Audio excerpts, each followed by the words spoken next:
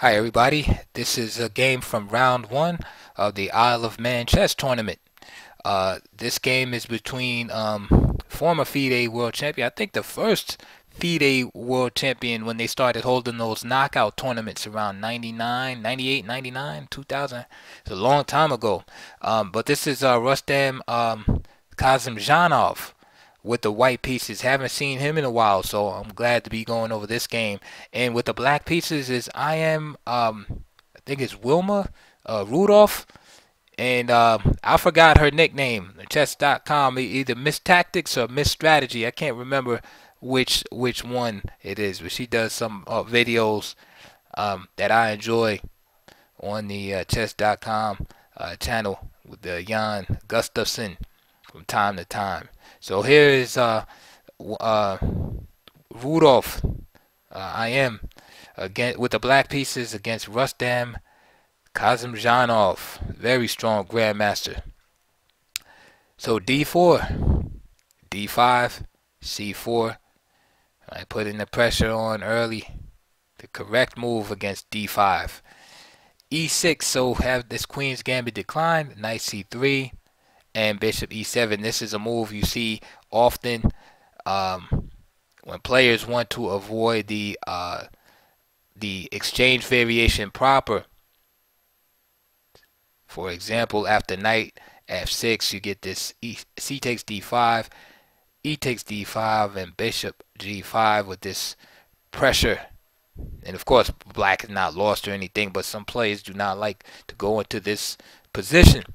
So therefore, players like Rudolf in this game and Levan Aronian play the move bishop e7, whereby bishop g5 is prevented. So what happens is when white wants to play the exchange anyway, c takes d5, e takes d5, and then bishop f4 is played instead of the bishop being on g5. And you get kind of analogous positions to Queen's Gambit decline. There's Steinitz variation. He used to play bishop f4. But as you see in this game, there is poison in this variation also, is white. So c6 is played, e3, and already black should be on guard because notice that white has not developed his knight. So why would he be holding his knight back from the natural square f3? So these are the type of things you have to think about when organizing your play early in the game. Alright, just don't play by rote or memory, but try to understand what's going on here, what the options are in the position. So this move e3, the f pawn is still able to move. And if you know anything about the exchange variation, there's several variations where the bishop will come here to d3, his knight will come to e2, pawn will go to f3, and white will play for e4.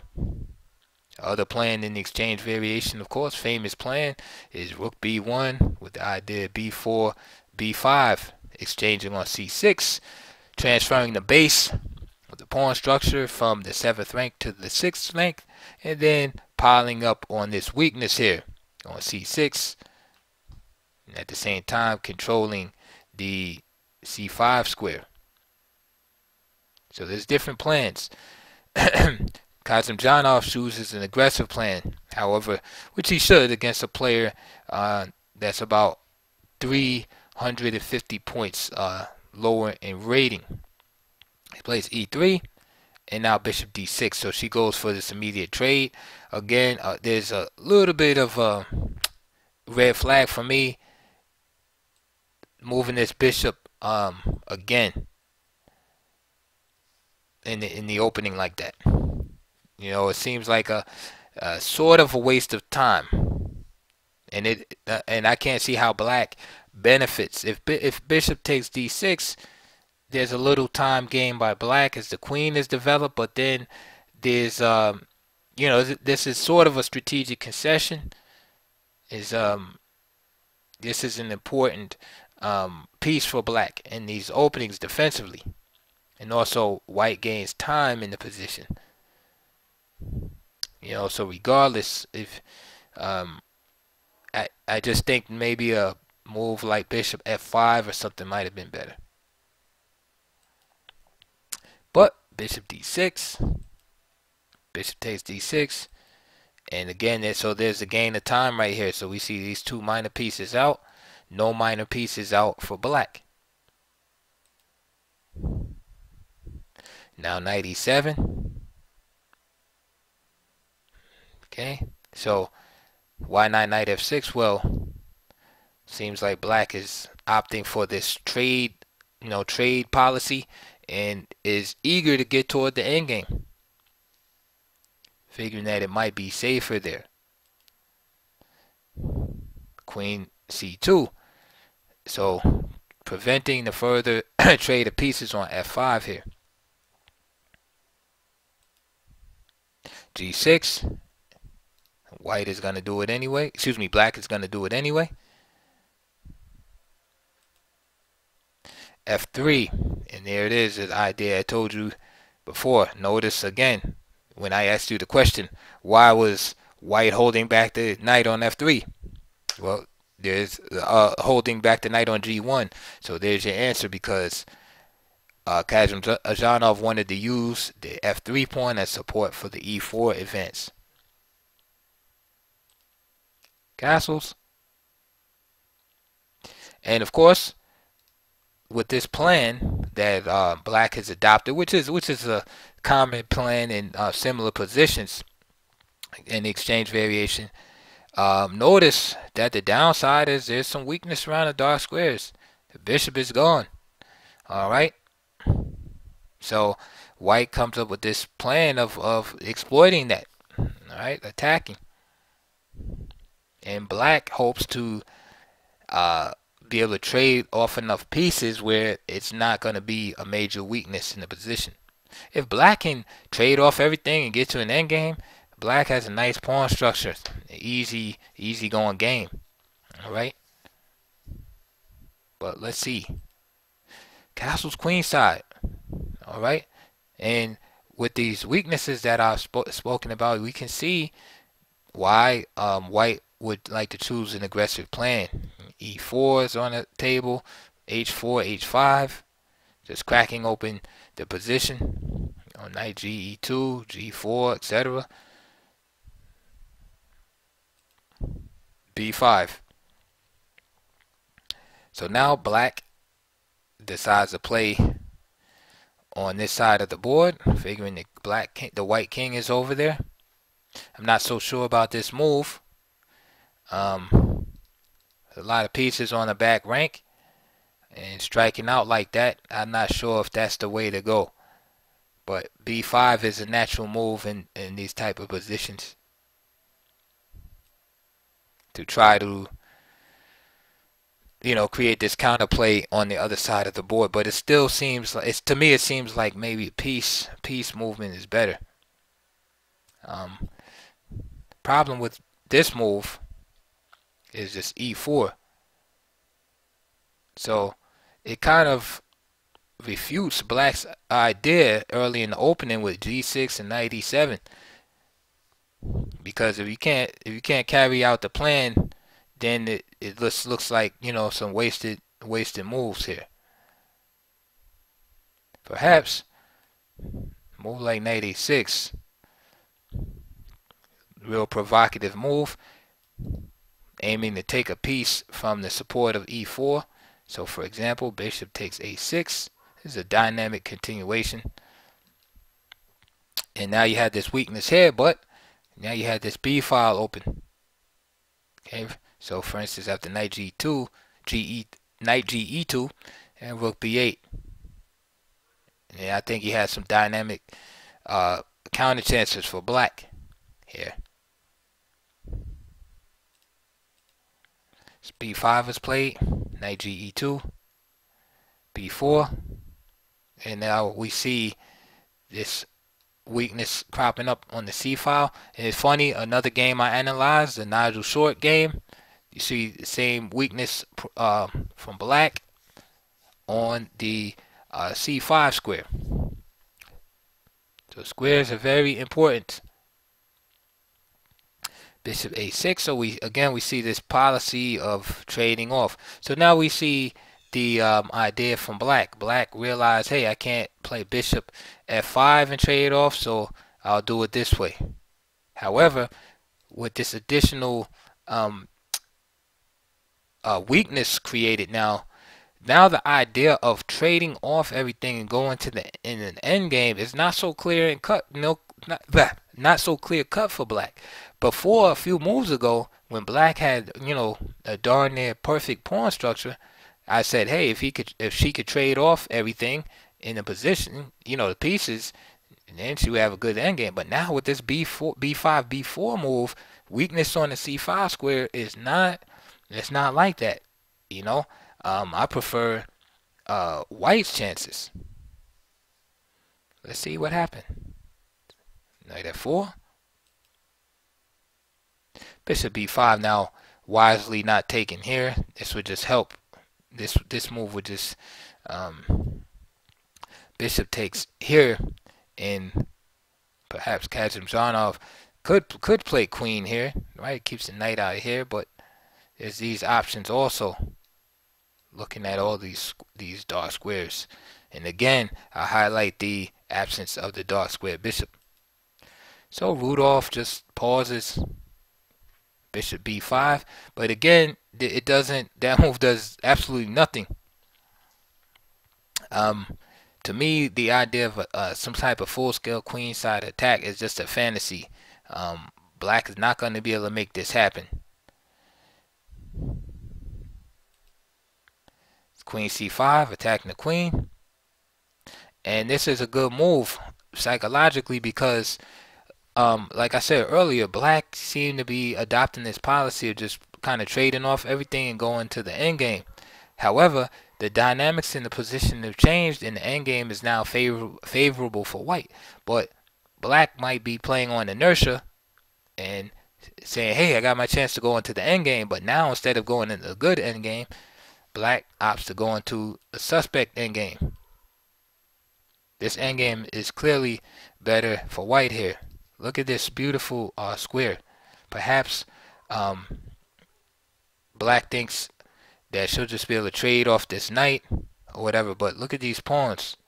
There's no way anybody in their right mind is going to allow this to not be exploited. Let's see what happened. So bishop takes d3, more trades. Rook takes d3. I must admit that knight f takes d3 is just more natural looking. It just looks right. You're hitting this pawn. Of course, a5 can happen, but still, to me, this looks like the way to go. However, as Led Zeppelin said in Stairway to Heaven, there are two paths that you can go by, and the other one is rook takes d3. So rook takes d3 happens. a5, king d2, knight a6. Of course, rook c1, you're not going to allow black to trade here, and then you have to take with the pawn. But you're going to bring another piece here and attack here.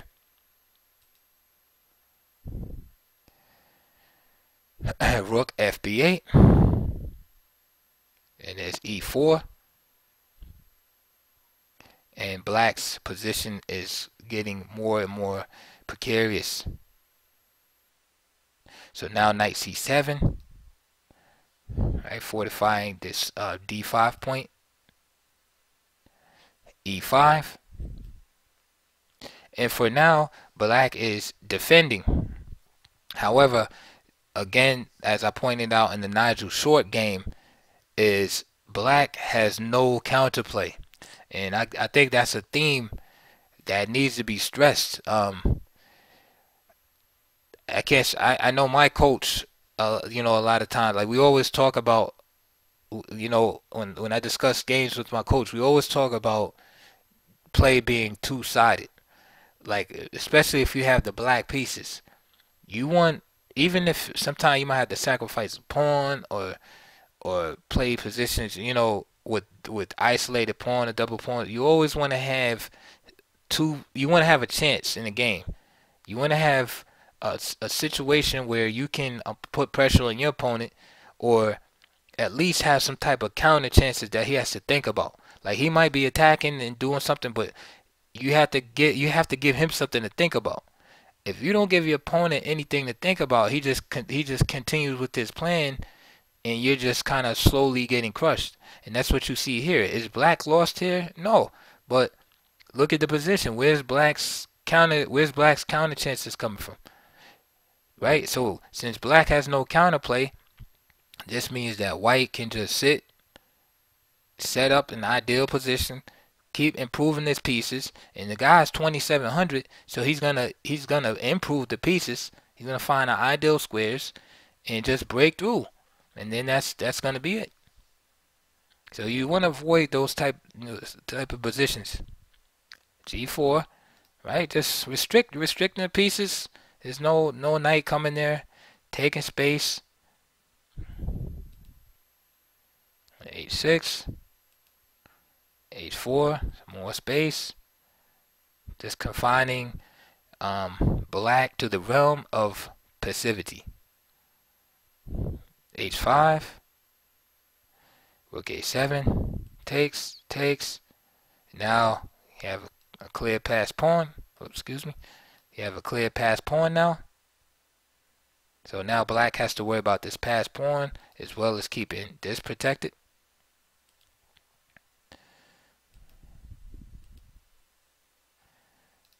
And you see how the weaknesses are just popping up on the board.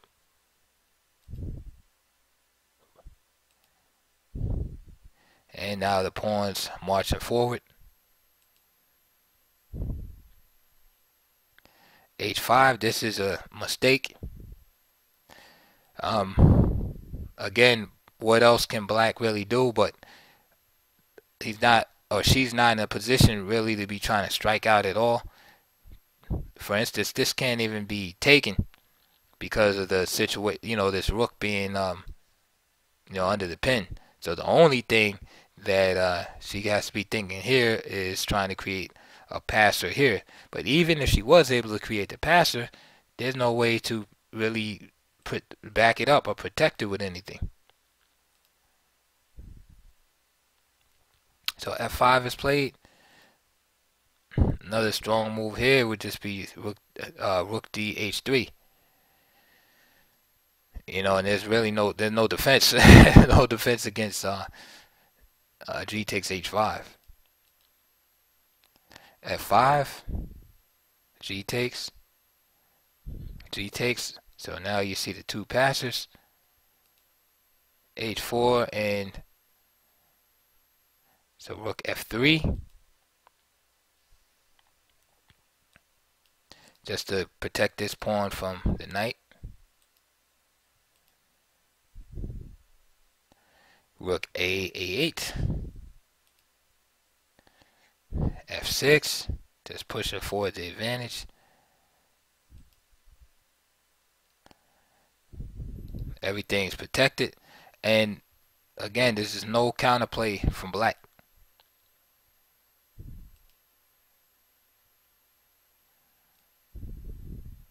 Okay, now rook takes G6. It's threatened.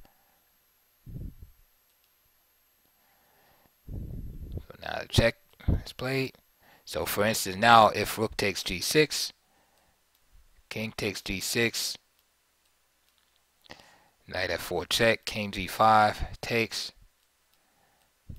and black could have resigned right here. But Kasimdzhanov chose another way. Again, there was like different ways that the game could have been won. And after E6, Rudolf resigned. Black is just dead busted in this position. Again, here's an example of there's no counterplay, just right from the opening. Just a bit too passive on black's part, and I think it started too with this move right here, just moving the piece again, and also this idea which didn't quite work out, this idea of knight here and hoping to play this move. It just didn't work out tactically. Bishop's exchange, you had this weakness here to start off with, and then this move right here fatally weakened the square. You always have to be careful about weakening the squares. Because what's funny about this is black initiated this attack on the queen side with no like piece development. So that's a red flag right there in the first place. Even though black had an option of attacking on the king side, black chose not to. Black just simply exploited the weaknesses that black left behind.